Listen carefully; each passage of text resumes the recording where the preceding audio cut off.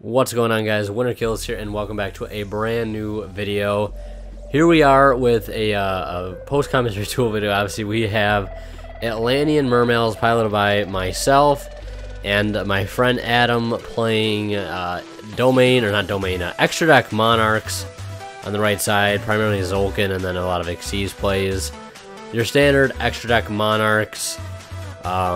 And he's playing my deck at the time. He has his own build as well, but his build does run Brilliant Fusion, and I have some duels of him playing that build. We were at our card shop this day, so he didn't have that deck with him. He only had Cosmo, so I offered him let him play my deck so we could get some varying matches. I think it's been a while since it's been Mermails versus Monarchs, just because I've really only had the chance to play against Cosmo and you know, various other decks. You know, actually not really that many, just Cosmo primarily, but that's really all I've had access to play against. But it's nice we have to mix it up here a little bit, and I'm going to be doing an updated deck profile for Monarchs with Brilliant Fusion, because I do really want to try that engine out. It just seems very much more efficient than this build.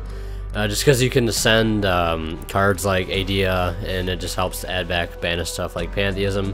Of course, that's what Foolish Burial can be for, but there's so many other utilities that Brilliant Fusion offers, like getting out, you know, Seraphinite for a level 5 to make rank 5 plays, and also offering itself as a tribute if you need it, a tribute like that in the first place. So you see there, he went Pantheism into Tenacity, and then he goes Panzer Dragon. And then you're going to see him go Quick Draw Synchron.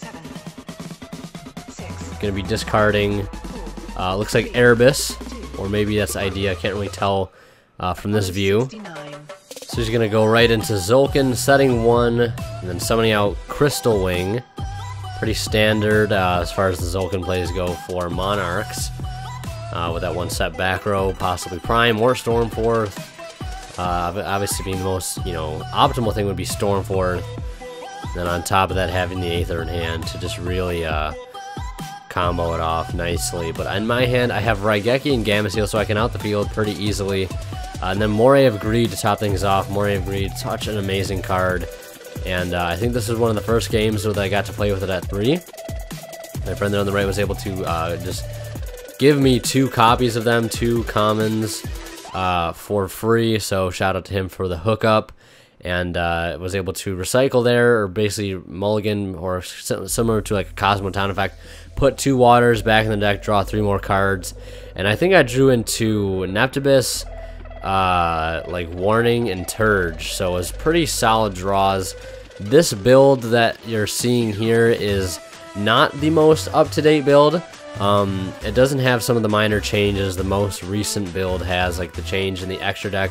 If you guys have seen the test hand video and the latest the deck profile, so this build isn't exactly the same. There's a few tweaks there and here that are a little bit different, but you know, more or less it's overall the same. The Warning I currently don't play anymore, but you'll see lead tributing Teus to knock the Aether out of his hand, going into Dweller, basically shutting down his whole play. We've got Megalo. We got, you know, Neptibus on field. Lead has already tributed away Teus to knock a card out. Gonna grab Diva, set up for next turn. Megalo tributing Neptibus to make a second attack and get that Dragoons on the field. And you can see we've got Diva, Warning, Turge, and Mizuchi in hand. We're pretty stacked to go into next turn, but he's gonna be out of life points at that point. The OTK power, as we know, is all too strong with Mermails, and that's why I love the deck so much. And you'll see on the Xyz Monarch side, we'll have, or Zolkin Monarchs, or Extra Deck Monarchs, I guess would be the term. You'll see he's going to go red layer, and then E-Telly out blue layers, adding another red layer.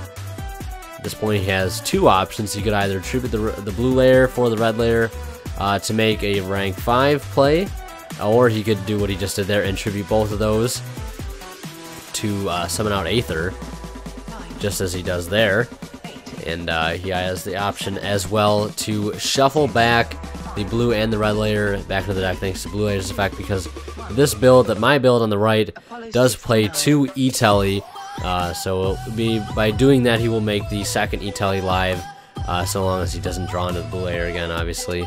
And then, you know, immediately if he drew into like another E-Tele. Obviously it would be dead then, but you could summon out of your hand, but you get what I mean.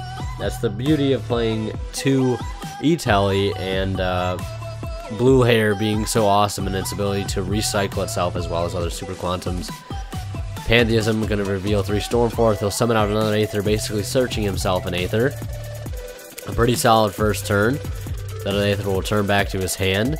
The only way it could have been better is if he would have went first turn, maybe Zulkin and Crystal Wing. Although that board can be outed very easily with Gamma Seal and Raigeki. Or if he would have an Erebus, you know, making me lose some card advantage. See Neptibus here come out. Pretty good way to start off the turn. He'll chain Stormforth on summon. So I know he can stop my plays. But he's going to let the Neptibus go. Sending Dragoons, adding Megalo, and a copy of Dragoons. Figures at this point he could probably stop more severe plays other than just Neptibus. So you see me summon out Teus, discarding Dragoons there. I can go grab a lead and Gund as per usual.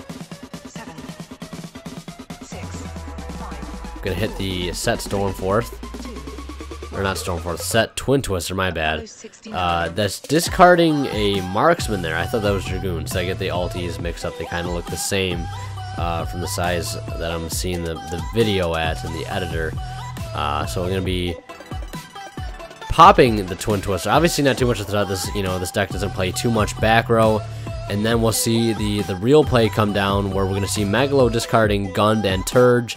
Gund specialing Turge, Turge activating on a new chain, as well as him activating a new Aether after completing and resolving that Stormforth, sending 2 Monarch Spell or Trap, and then special summoning out an Erebus, getting that to his hand in the end phase if I can't get rid of it. So that's the nice thing about Aethers, when it summons something, whatever it summons, it does bounce back to your hand in the end phase. So you can also like inherently search yourself a card at the same time as summoning it, because if it does stay in the field, it will ultimately get returned to your hand during the end phase. And you'll see Aqua Spirit there coming in so clutch to make a quick rank 4, stealing the special summon to Erebus and dropping Moulin Glacia to completely empty his hand. Now the one issue here is that I could crash into his Aether and with the Moulin, but I'd lose my battle phase. And this is kind of where I wish I was playing the card Abyss Mander, because if it wasn't my graveyard, if I would have detached it off of that Honor Arc per se, and maybe summoned it off the Gund, I could have banished Abyss Mander from the grave to increase Teus' level by 1, making him level 8. Then going into a card like number 38, running over the Aether, being able to negate a spell next turn, being in a much better position. So I think I do want to definitely get a copy of Abyss Mander. I just don't know how I'm going to get one. I don't personally own the copy. I don't really want to order one. I feel like that's a card I should just have somewhere. I'll have to probably ask around for it. I'm sure somebody I know has a card that I can just trade for locally, make everything a little bit easier, and not have to worry about buying one offline and waiting for it to get here. But I did order 2 copies of Surface. If you did see the test hand video, you know that. 2 copies of Surface. And now that I know that Moray of Greed comes super rare, I need to order super rare Moray of Greeds. You know, just keep up with the rarity, because Super Gamma Seals are coming, and so is Ulti Raigeki, so I gotta keep up with that. And you'll see Erebus spinning away Honor Arc, and then he'll attack into both Neptibus and the defense position Teus. They go to the total of 2,000 damage. And now I need to out his field of Erebus and Aether. But at this point, the problematic issue of not having enough Dragoons is finally hit. Because this is the point in the game where your grind game doesn't become... Your grind game is kind of like not there. It's kind of non-existent. Because Neptibus can only do you so much. Neptibus is only a powerful card during the very early stages of the game, depending on what turn you see it. If you see it turn 1, you know, your grind game significantly decreases, but if you see it maybe turn 2 or 3, then your grind game obviously extends its life a little bit. But that's why cards like Emerald, I think, are now essential in the extra deck, at least for me. And after playing the deck for so long and having to deal with this issue after so long, it's like if you can't, you know, see constant abuse from Dragoons, and you know you're not seeing cards like you know, instant fusion, it's hard to keep the OTK power going because you can't search some of the strongest cards in the deck, your Sea Serpents. But luckily this Moray of Greed, the first one that I resolved, drew me into a Diva, and you'll see there I only drew 2 cards off that second Moray. I know that was a stupid mistake. I should have been able to draw 1 more card. So you see I flashed the double Moray to the camera because it's such a nutty card, and it basically is what puts me back in the game here and allows me to pretty much win. It took me from having a pretty mediocre hand to having a pretty amazing hand. Gives me Gamma Seal, gives me Deep Sea Diva, and a lot of good cards. I'm not sure what else I drew either. I think it's Mizuchi in my hand. But just being able to draw into Diva and go into, it looks like, a heavy infantry, and then being able to normal summon a marksman, you know, it's just allowing for such amazing plays. I'm going to go into a level 7 Synchro here.